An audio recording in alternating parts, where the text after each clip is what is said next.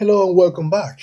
We are going to continue in this playlist with a couple of examples of linear regulators using discrete components, both shunt and series.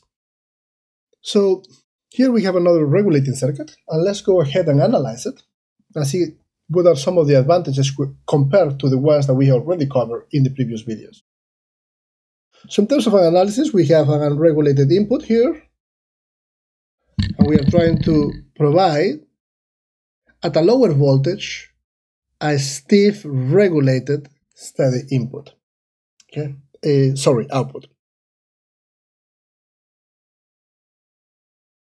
So as long as we have enough current flowing through R3, we can see that the current into the operation amplifier is going to be zero, ideally, very small, and so we are going to get a zener current, which is going to bias the zener diode in the reverse breakdown region and establish a reference zener voltage here of Vc, which is the voltage that we have at the inverting terminal of the operation amplifier. This is Vc.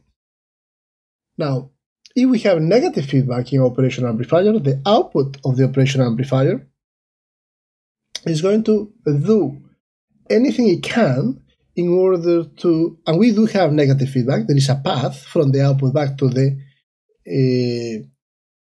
inverting input, is going to do everything it can to make sure that the two terminals of the operational amplifier input terminals, the inverting and the non-inverting inputs, equal each other. They're very close to each other, actually. And so in this case, therefore, we have that the non-inverting input is going to be equal to the inverting input, and this is going to be Vc. And if that's Vc, we have a voltage divider network here, we are going to say that this also, and this is the output voltage, is equal to R1 divided by R1 plus R2 times V output voltage, or if you solve for the output voltage, you find that the output voltage is 1 plus R2 over R1 times the zener voltage.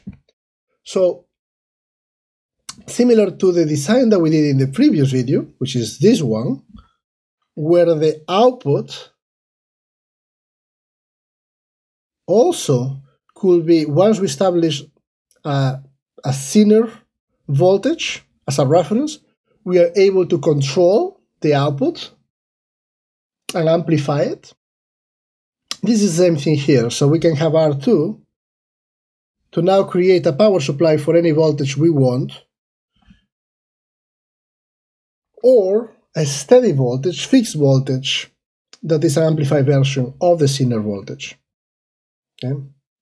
So over here, this is what we have. The output voltage